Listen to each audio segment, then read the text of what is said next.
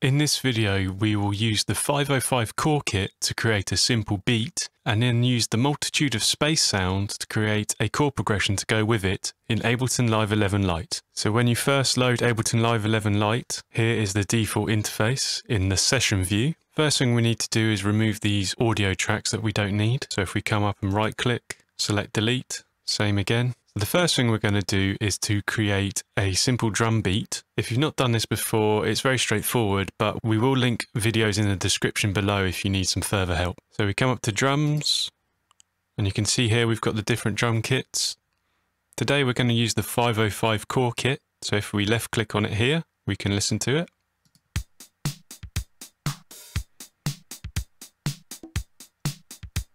You can mute this preview with this headphone icon. Left click on that, click on it again.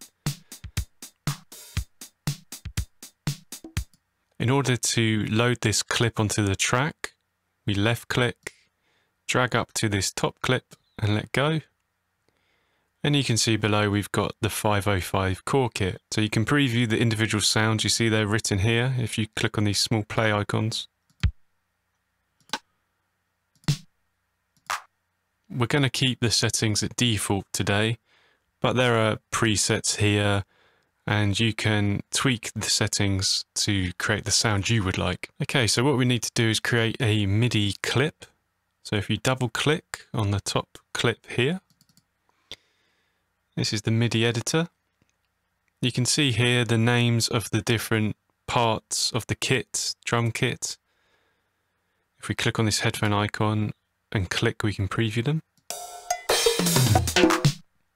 In order to view them all, mouse over here and click and drag up slightly.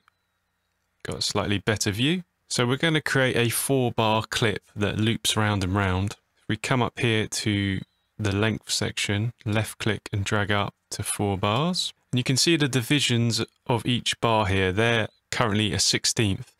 If you right click, you can change it under fixed grid using some of these options, but we'll keep it on a 16th for today. And then to enter notes, or to enter hits in this case, you just double click. So for example, snare drum. That creates a snare drum of 1/16th note because that was our default. If you mouse over the edge, you see this handle appears. You can left click and change the duration of the note. Or you can left click and hold and move the note around. Double click again to delete the note. Okay, so we're going to create a very simple beat here. So we'll start with the bass drum.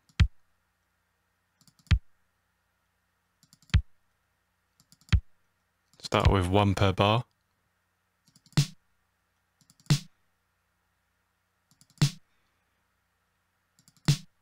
And then we've got those snare drums there. If you want to duplicate something, if you left click and highlight the notes you're looking at, right click and select duplicate, and then you can drag that selection wherever you like. If we want to preview this, if we come up to the top, you can see this top clip is coloured in yellow now when we click on play. And you can edit as it plays or stop, it's up to you.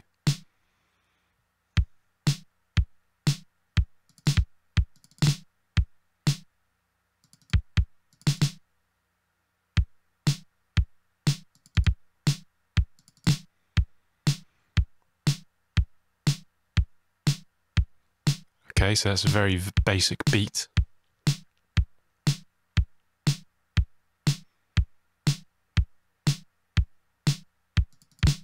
Let's add some variation.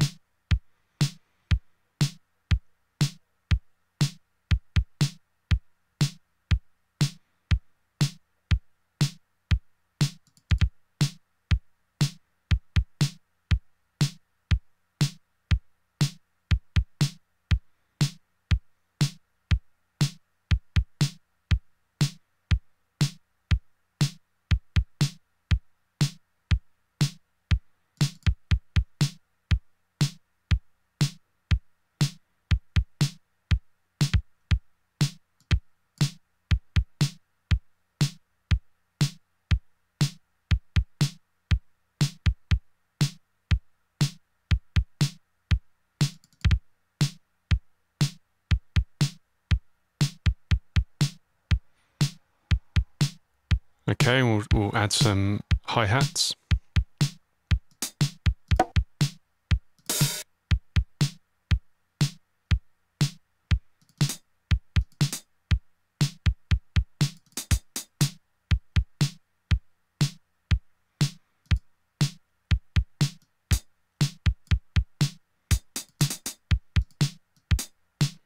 Right click and duplicate again.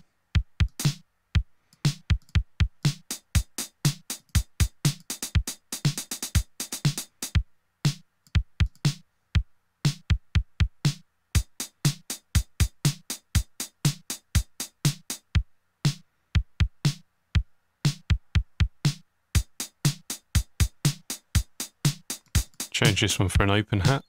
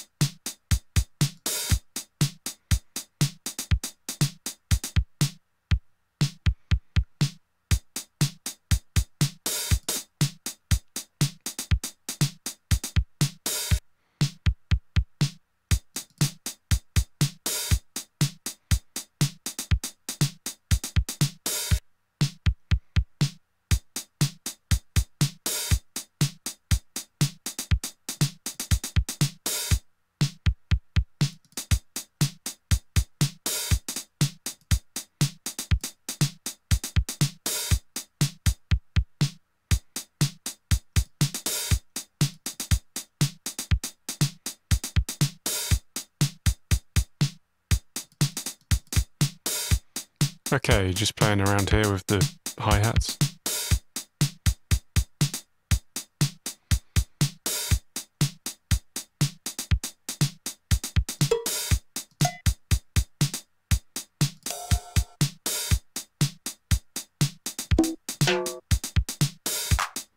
Just add a couple of claps to finish off, I think.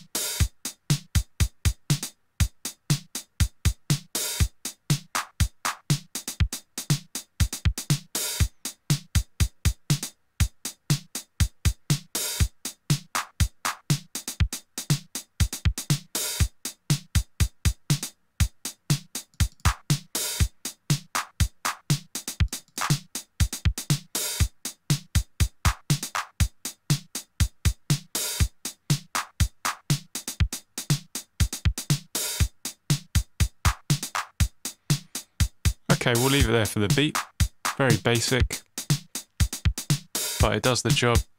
You can hear the 505 core kit, and of course you can edit the beat to whatever style you're trying or whatever genre of music you prefer. Let's click stop now. If this guide has helped you in any way, then we would love you to like the video and subscribe to the channel. And keep watching to see us create a turnaround using the multitude of space sound. Okay, so what we want to do now is create our chord turnaround. And we're going to use the sound called multitude of space, which is ambient and evolving. So if we come up to the collections on the top left, click on sounds, click on this small arrow by ambient and evolving, and we'll scroll down multitude of space. If we left click, we can hear what it sounds like.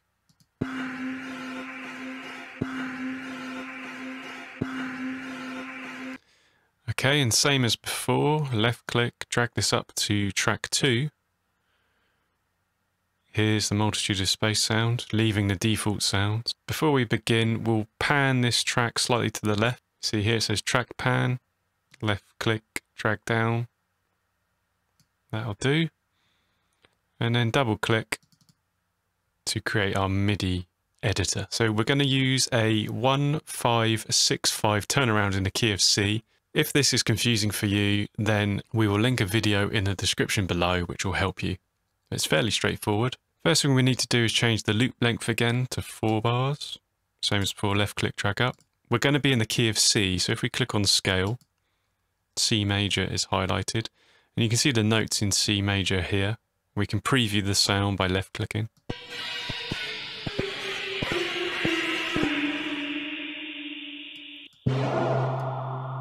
First bar is going to be the 1 chord, which in the key of C is C major. That has the notes C, E and G. I think we'll start up at C3 as our chord progression will gradually come down. With these ambient sounds, you can't really play chords because it tends to only play 1 note at a time.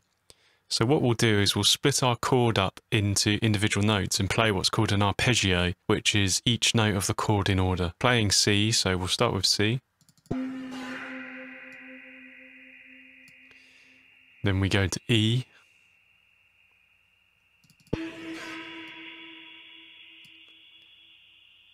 And then we go to G.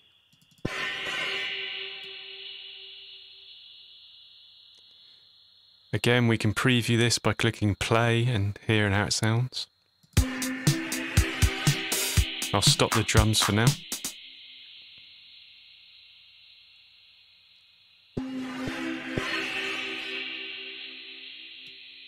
I think I'll just extend that last note.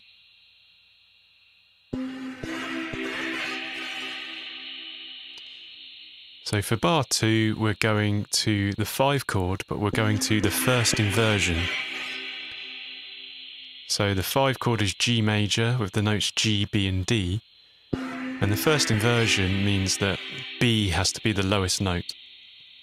So we'll come down to B here.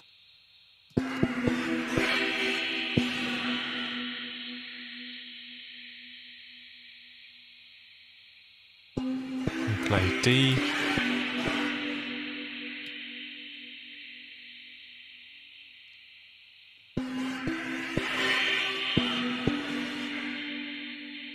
Go back up to G.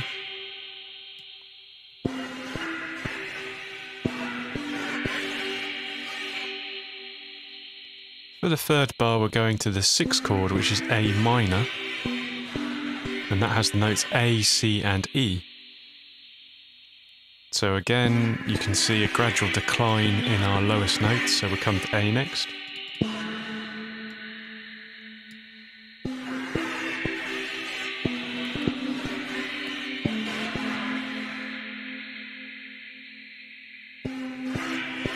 A, C and E.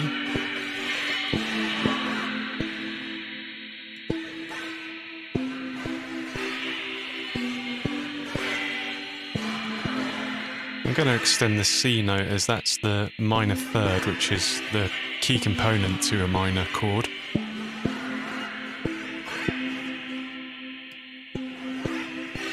And then for the final bar, we're going to the 5 chord, which is G, but this time just normal G, so G, B and D, with G being the lowest note.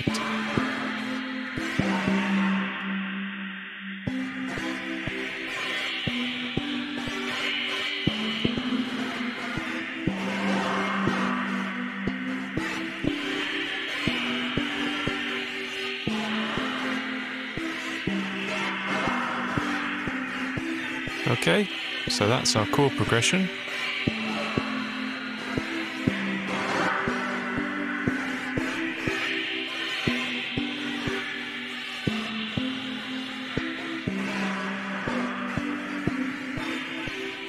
And press stop there.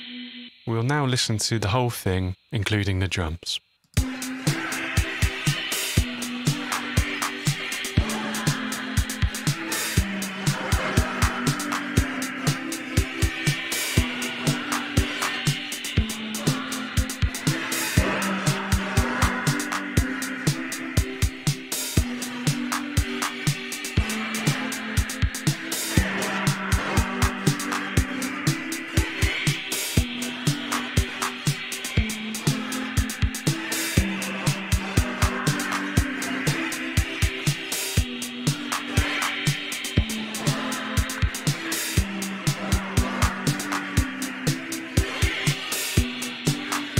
Master Ableton now.